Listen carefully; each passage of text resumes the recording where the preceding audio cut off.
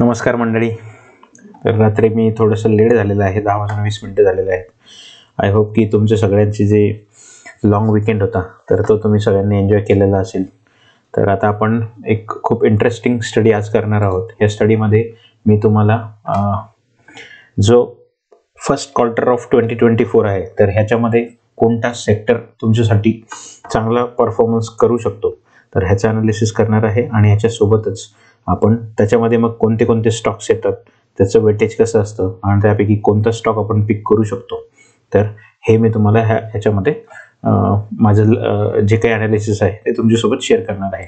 तर आपण without wasting any time आपण डायरेक्ट जाऊया. आणि मी आता काईटला लॉग इन केलेलं आहे. काईटला लॉग इन केल्यानंतर मी पहिले आपण सेक्टर ॲनालिसिस करूया की कोणत्या सेक्टरमध्ये आपल्याला चार्टवरती चांगल्या पद्धतीचे सेटअप्स बघायला भेटत आहेत. तर मी तुम्हाला आपण सगळे सेक्टर्स इथं लिस्टेड आहेत, तर ह्याच्यापैकी आपण 1 बाय 1 सेक्टर्सला स्टडी करायला चालू करूया. ओके, तर मी आता ना क्वार्टरली जातोय. 3 मंथ्सचा एक चार्ट आहे हा. ओके, 3 मंथ्सचा एक काम करूया आपण, मंथलीपासून चालू करूया. ओके, मंथलीपासून चालू करूया म्हणजे एक थोडासा अंदाज येईल आपल्याला की काय परिस्थिती आहेत. राईट, तर फर्स्ट आपण निफ्टी रियालिटी बघतोय. तर निफ्टी रियालिटीमध्ये हे बघा, हा ब्रेकआउट झाला होता. हा ब्रेकआउट झाला होता जुलै 23. त्याच्यानंतर किती मुवमेंट ह्यांनी केलेली आहे, ऑलमोस्ट 58% ह्याची मुवमेंट झालेली आहे गेल्या 6-7 महिन्यामध्ये बेसिकली. तर ही मुवमेंट इतकी जास्त झालेली आहे तर त्याच्यामुळे मला आत्ता ह्याच्यामध्ये जास्त लगेच एंट्री घेण्यासारखं काही वाटत नाही आहे मला, कारण की हे ऑलरेडी खूप जास्त मूव झालेलं आहे. ह्याला करेक्ट होऊ द्यावं लागेल, थोडंसं खाली येऊ द्यावं लागेल, नंतर आपण एंट्रीचा विचार करू शकतो. नेक्स्ट आपण जाऊया, तर निफ्टी रियालिटी आपण सध्या स्किप करू शकतो. राईट, आता आपण जाऊया इन्फ्रामध्ये पण बघा तुम्ही निफ्टी इन्फ्रामध्ये हा ब्रेकआउट झाला होता आणि हा ब्रेकआउट झाला होता. राईट, तर हा फर्स्ट ब्रेकआउट होता. या फर्स्ट ब्रेकआउट नंतर जर तुम्ही बघितलं तर how much total gain is almost 40.28%. तर 40% गेन दिलेली आहे यांनी 1 मे 23 पासून आत्ता, म्हणजे एक साधारण 7-8 महिन्यामध्ये ते एवढी गेन दिलेली आहे त्यांनी, 41% ऑलमोस्ट. त्याच्यामुळे मलाही आत्ता ह्याला एक करेक्शन येण्याची गरज आहे, त्यानंतरच आपण ह्याच्यामध्ये इन्व्हेस्टमेंट करू शकतो. तर इन्फ्रा माझ्यासाठी ड्रॉप झालेलं आहे. तर हे ॲनालिसिस आपण बघा, मी कशा पद्धतीने करतो हे तुम्ही थोडंसं ऑब्झर्व करा की ज्या सेक्टरमध्ये करंटली आत्ता ब्रेकआउट होतोय किंवा ब्रेकआउट झालाय आणि आपण लगेच बघतोय, तर अशा पद्धतीचं आपल्यासाठी सेक्टर बेस्ट राहणार आहे. कारण की जो ऑलरेडी मुवमेंट झालेले आहे 40%, 50%, तर ह्याच्यामध्ये तुम्ही आत्ता इन्व्हेस्टमेंट करून तुमचं रिस्क रिवॉर्ड रेशो मेंटेन होणार नाही आणि तुम्हाला मे बी जर थोडंफार करेक्शन आलं तर तुम्हाला ह्याच्यामध्ये लॉसेस बघायला भेटतील. तर त्याच्यामुळं ह्याचं ऑब्झर्वेशन करा. आता आपण इन्फ्रामध्ये बघतोय, इन्फ्रामध्ये पण 41% मूव आपले आलेली आहे. आता आपण एनर्जी बघूया. Energy monthly chart. एनर्जीमध्ये monthly chart बघा, हा टॉप होता. इथे आपण ब्रेकआउट दिलं नोव्हेंबरच्या ब्रेकआउट पासून जर कंटिन्युअस 3 मंथ आपण जर बघितलं हे, तर ह्या 3 मंथमध्ये तुम्हाला ऑलमोस्ट ही किती पर्सेंटची मूव आहे, ही 22% मूव आहे. एनर्जीमध्ये 22% मूव आहे. इथे थोडाफार स्कोप आहे, पण कंटिन्युअस 3 महिन्यामध्ये जर तुम्ही बघितलं तर 3 महिन्यामध्ये कंटिन्युअस वरती गेलेलं आहे. तर टोटल मुवमेंट जर बघितली ही इथून वरतीपर्यंत, तर विदाउट एनी करेक्शन ही 35% मूव आत्तापर्यंत झालेली आहे. तर थोडंसं ह्याला करेक्शन असं मला वाटतं की झालं पाहिजे, तर आपल्याला अजून बेस्ट एंट्री पॉईंट आपल्याला भेटेल ह्याच्यामध्ये. ओके, तर तरी बाकीच्या जे 2 सेक्टर्स आहेत, तर रियालिटी इन्फ्रा, त्याच्यापेक्षा एनर्जी मला बेटर वाटतंय. ओके, एनर्जीमध्ये थोडंसं करेक्शन आलं तर त्याच्यामध्ये असणारे स्टॉक्समध्ये आपण ॲनालिसिस करू शकतो. पण सध्या फॉर मंथ ऑफ फेब्रुवारी आपण ह्याला लक्ष देणार नाही आहोत. ऑटोमध्ये आपण बघूया. ऑटो अच्छा, ऑटो लॉन्च झालेला आहे. हा ऑटोचा चार्ट आहे. ऑटोला इथे मंथली ब्रेकआउट भेटला होता. मंथली ब्रेकआउट भेटलेल्यानंतर 1 मे 2023 पासून जर तुम्ही बघितलं इथून तर आत्तापर्यंत ऑलमोस्ट विदाउट एनी करेक्शन हा 39% मूव्ह झालेली आहे. 39% मूव्ह आपल्याला एक 7-8 महिन्यामध्ये ह्या बघायला भेटलेले आहे.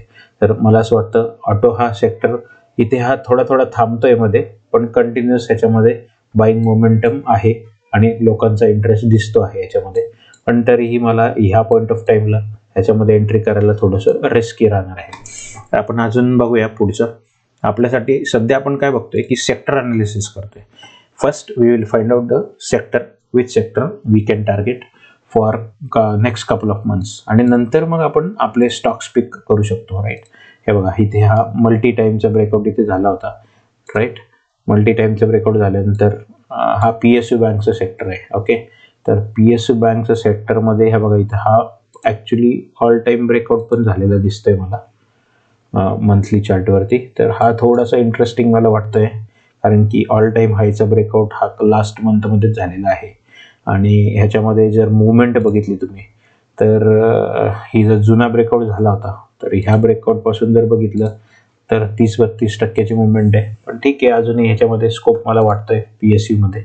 आणि जर तुम्ही ऑल टाईमचा जर ब्रेकआउट चेक केला, ऑल टाईमचा जो लास्ट होता, तर त्याच्या ब्रेकआउट नंतर जर तुम्ही बघितलं तर ही फार काही मुवमेंट नाही आहे सध्या झालेली. ओके, जर ह्या ब्रेकआउटपासून जर तुम्ही बघितलं तर हार्डली आपल्याला 10-12% मुवमेंट दिसतीये. तर हा सेक्टर थोडासा मला इंटरेस्टिंग वाटतोय. आपण ह्याला पण आपल्या रडारमध्ये ठेवू शकतो. ह्याचा एक काम करूया आपण, ह्याला ना क्वार्टरली ह्याच्यात जर बघितलं तर आपल्याला थोडंसं अजून बिगर पिक्चर भेटेल की कशा पद्धतीने हा फर्स्ट ब्रेकआउट होता, ह्याला मी स्किप करतो. हा ऑल टाईम हायचा ब्रेकआउट आहे. ऑल टाईम हायचा ब्रेकआउट दिलेला आहे ह्याने ऑलरेडी. राईट, आणि ॲज पर द कॅल्क्युलेशन्स जे आपण कॅल्क्युलेशन्स करतो प्राईस रेंजचे, तर टॉप टू बॉटम आणि हाच आपण वरती प्लॉट करू शकतो.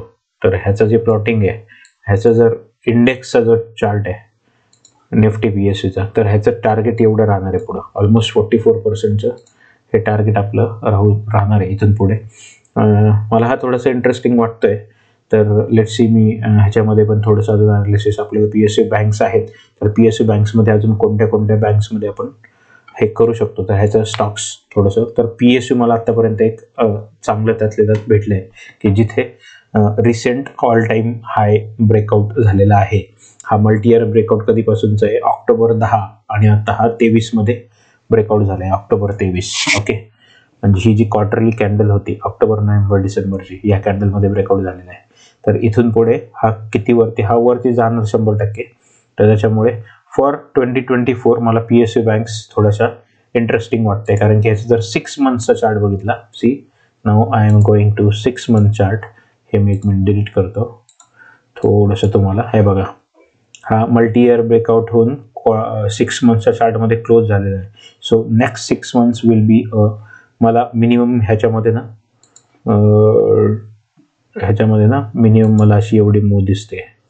नेक्स्ट ह्याच्यात 25-30% मूव दिसते नेक्स्ट 6 मंथ्समध्ये. पण आपण एवढा पुढचा विचार नाही करणार आहोत.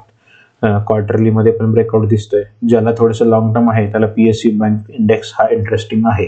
तर IT बघूया आता. आय टीमध्ये काय परिस्थिती. अरे यार, हे लोड का नाही होते. एक मिनिट, लेट मी रिफ्रेश.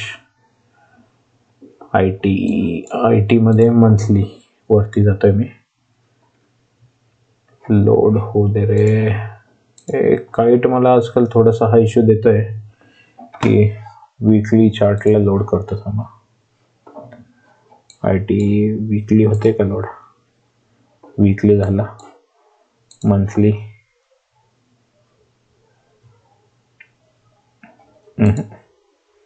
3 मंथचं तर होणारच नाही मग IT मध्ये. ठीक आहे, IT लोड होत नाही आहे आपल्याला. तर आपण एकदा रिफ्रेश करतो तरी सुद्धा. FMCG चेक करूया. FMCG मध्ये मंथली चार्ट आहे जो आहे, तर FMCGचा मंथली, अरे यार हा पण लोड होत नाही आहे.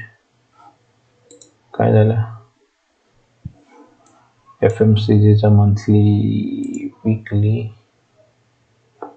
इथे ब्रेकआउट दिला होता याने FMCG मध्ये.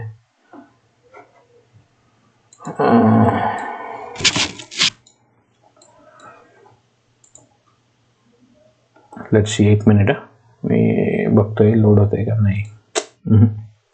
FMCG पण लोड नाही होते, तर ठीक आहे मी फार्माकडे जातो.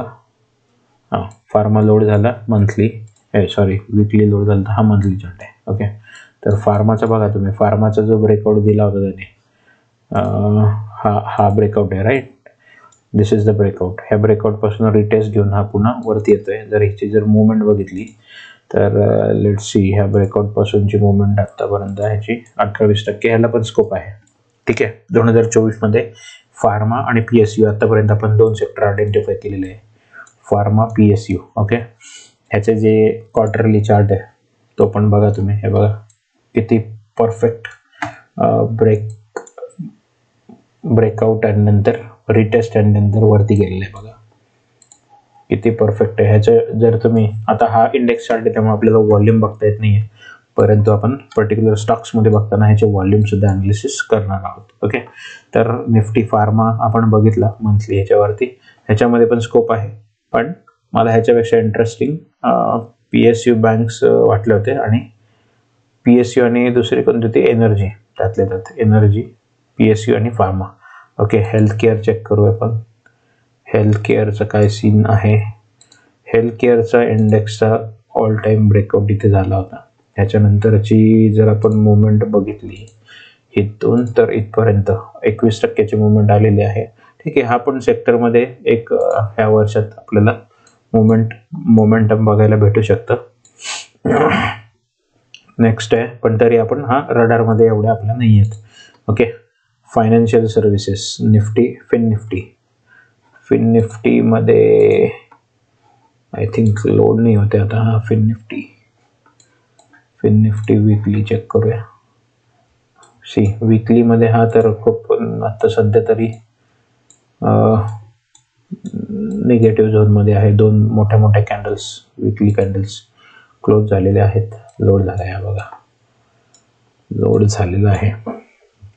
ह्याचं स्ट्रक्चर जर तुम्ही बघितलं तर हा इथे सपोर्ट घेतो आणि बाउन्स बॅक करतो. तर अजून एखादी कॅन्डल इथं सपोर्ट यायला येऊ शकते नेक्स्ट मंथमध्ये असं मला वाटतं. नंतर मग हा बाउन्स बॅक करू.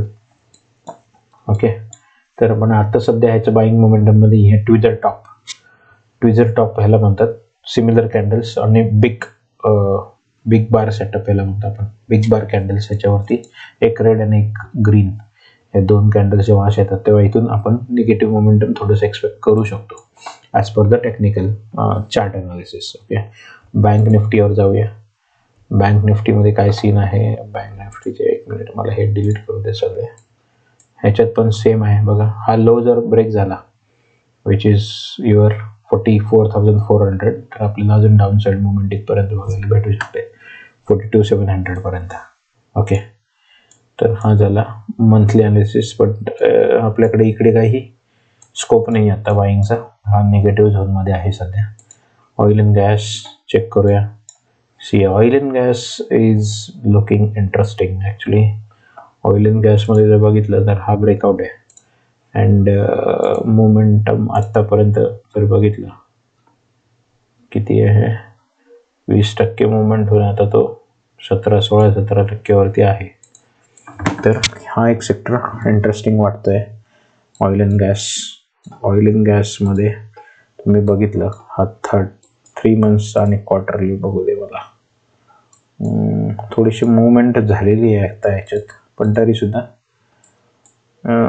भरपूर कन्सोलिडेट 21 पासून 21-22 2-2.5 वर्षाच्या कन्सोलिडेशन नंतर ब्रेकआउट झालेलं आहे. तर ॲटलिस्ट आपण एवढं टार्गेट पकडून चला ह्याच्यामध्ये. हे जे आहे तर एवढं 25% तरी तुम्हाला इथून पुढं वरती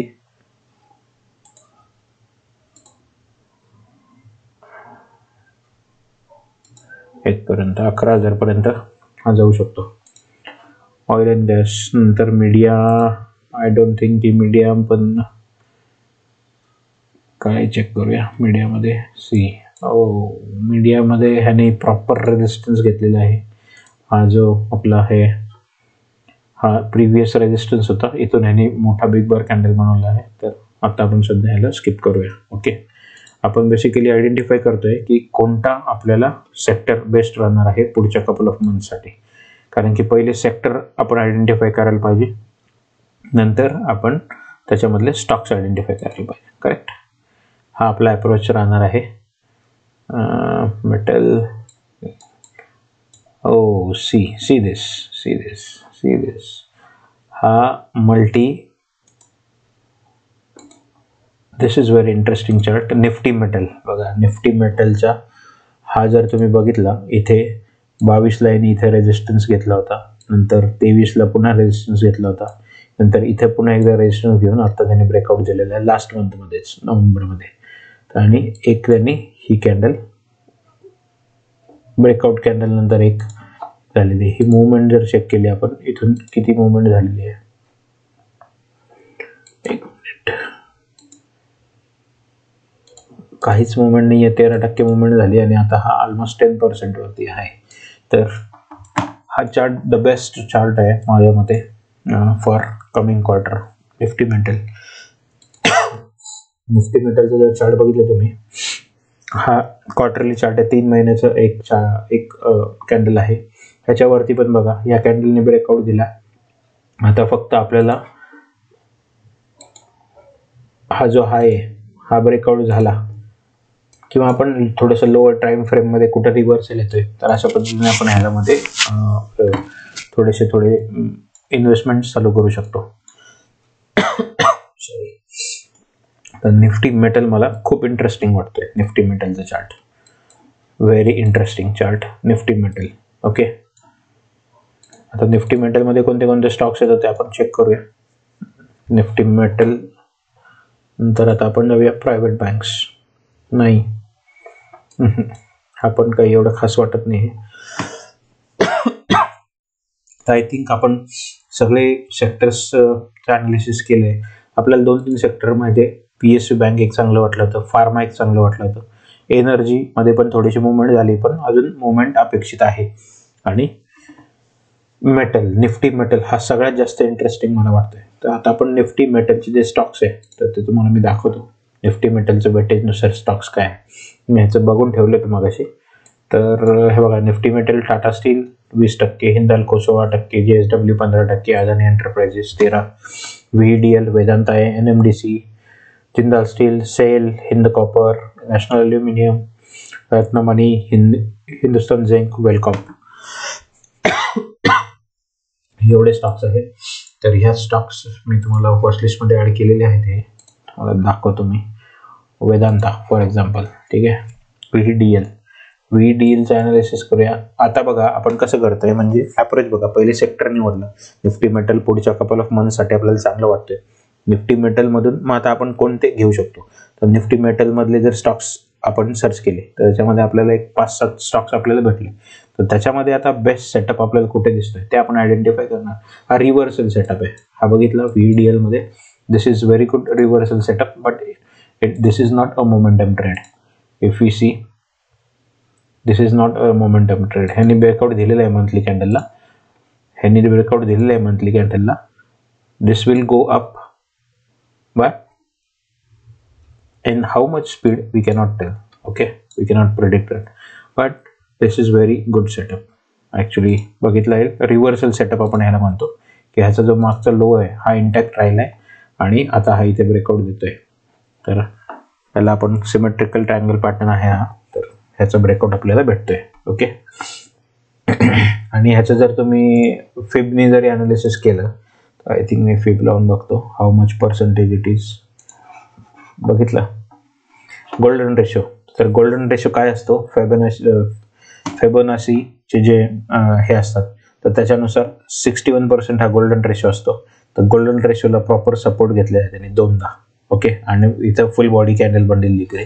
तर दिस will go up, but this is value investing, Vedanta.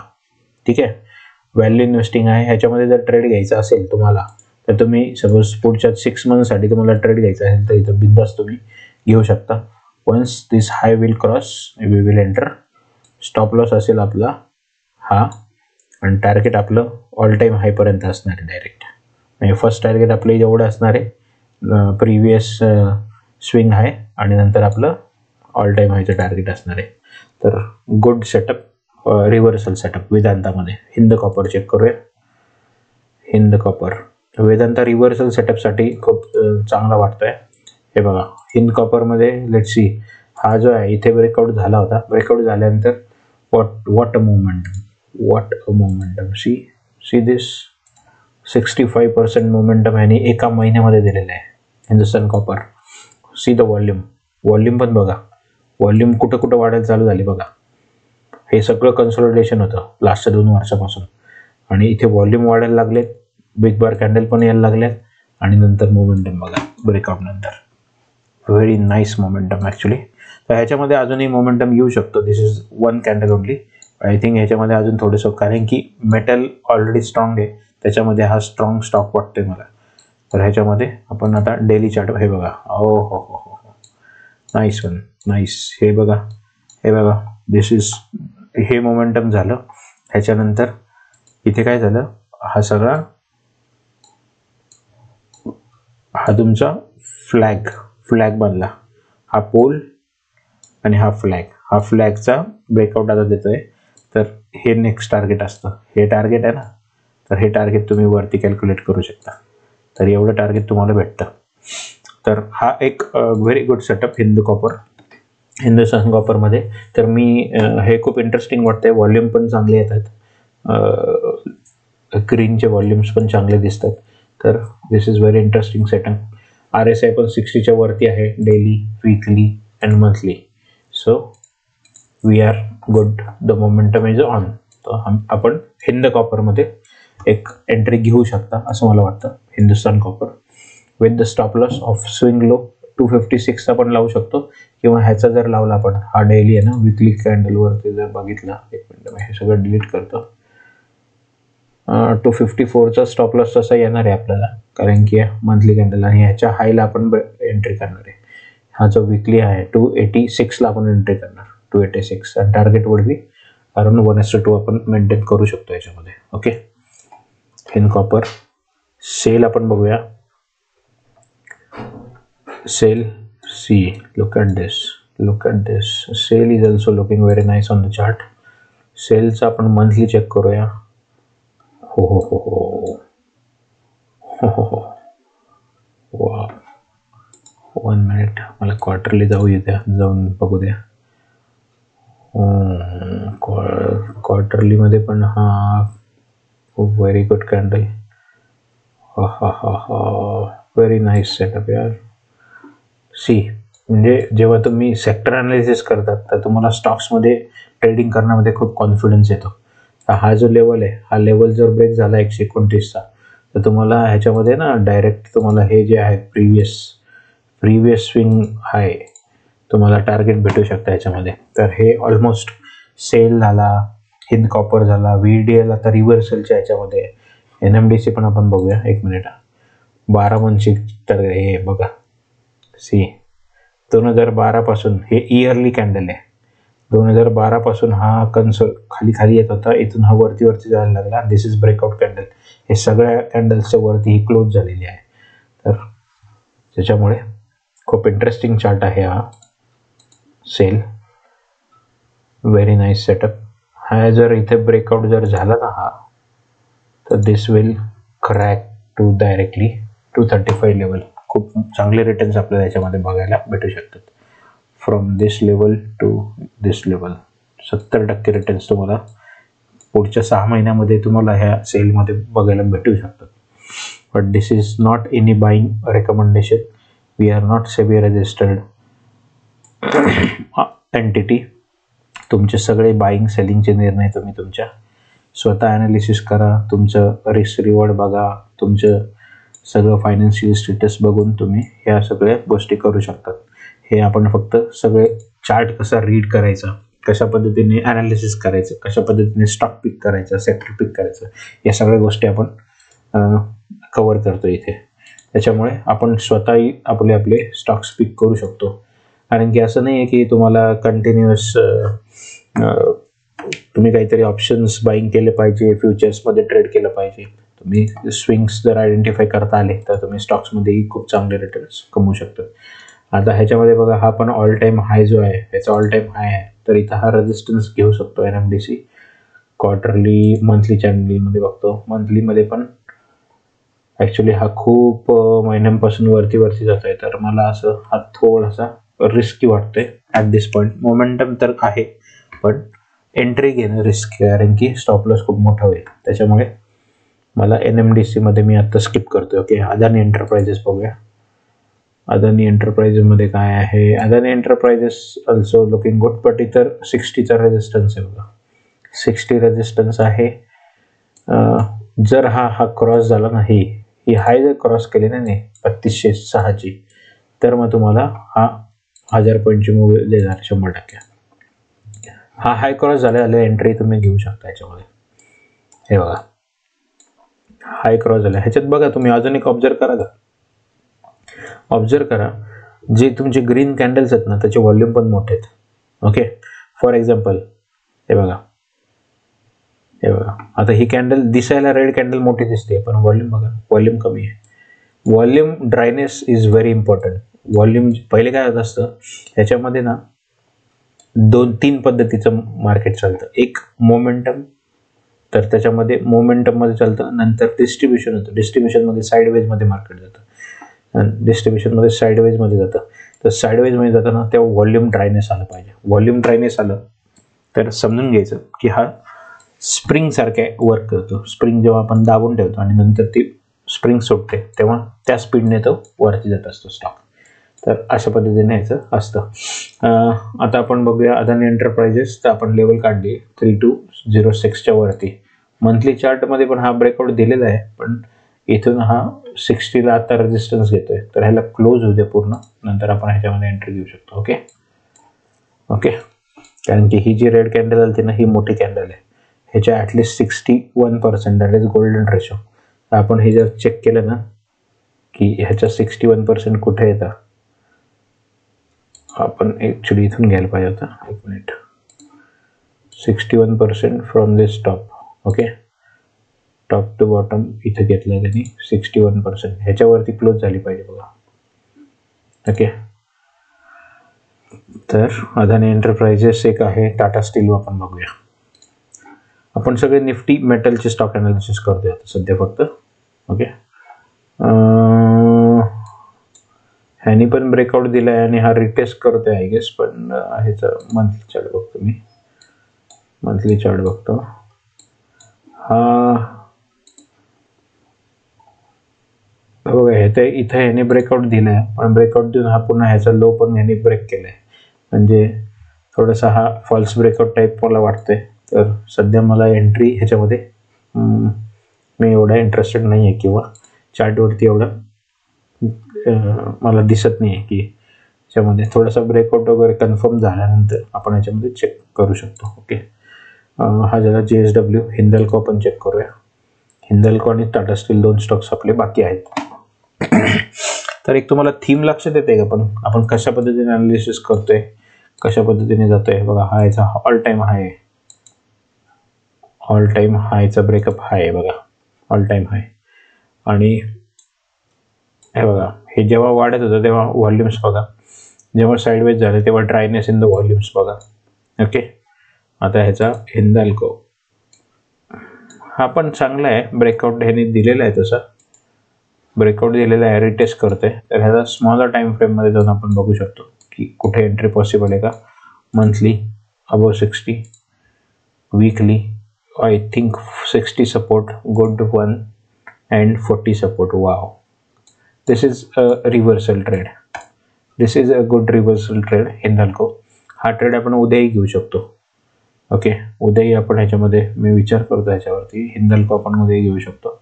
ह्याचा हाय बरोबर 570ला एंट्री ठेवून आपण 620पर्यंत आपण हे घेऊ शकतो. ओके, तर कारण की बघा, हे जे ग्रीन व्हॉल्यूम्स जेव्हा खाली डिस्ट्रीब्युशन चालू होतं तेव्हा व्हॉल्यूम ड्रायनेस, पुन्हा व्हॉल्यूम पिकअप व्हायला लागले. 40 सपोर्ट झालाय, वीकली 60 सपोर्ट आलाय, कॅन्डल इज गुड. ह्याचा हाय जर ब्रेक झाला दॅट इज 570 ब्रेक झालं तर आपण एंट्री करणार. Next target will be the swing high, that is this one 620. Okay, आणि मग तेव्हा आपला मंथली ब्रेकआउट पण कन्फर्म होऊन जाईल बेसिकली.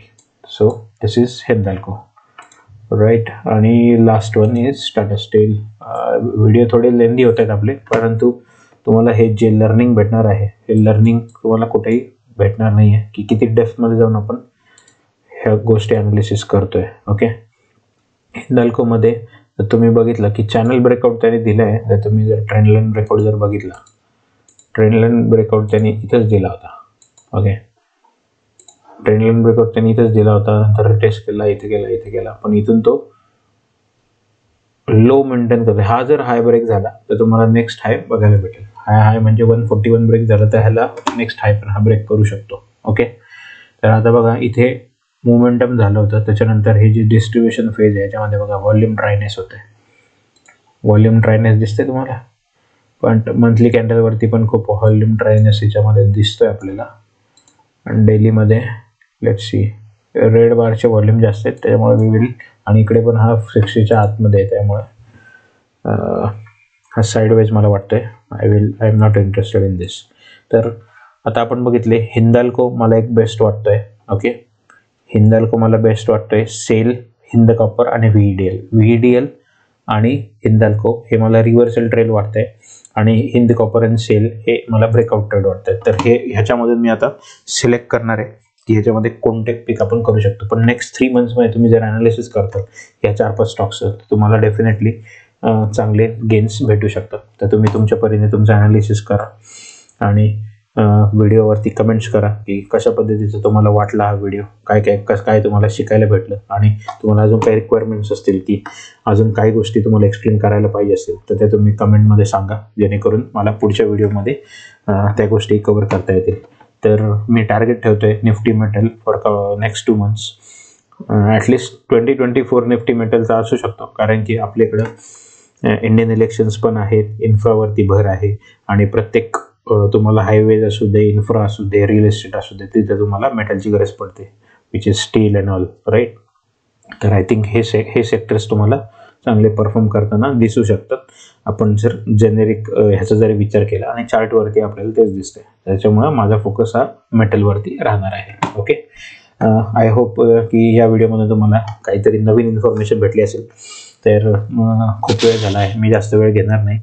आपण नेक्स्ट भेटूया पुन्हा मे बी कपल ऑफ डेजमध्ये नवीन काहीतरी इन्फॉर्मेशन घेऊन. तोपर्यंत गुड नाईट. धन्यवाद.